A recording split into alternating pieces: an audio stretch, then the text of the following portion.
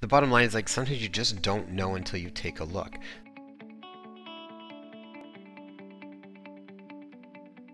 Hi everybody, welcome back to the Inspire Health Podcast. In today's episode, I want to break down what I consider the top 3 tests to assess risk of a heart attack for under $100.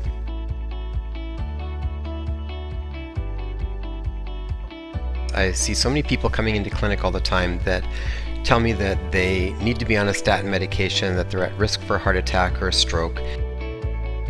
But there are many predictive markers that are super essential to get checked that do not cost very much money. The reality is that cholesterol test by itself is not going to tell you a whole lot.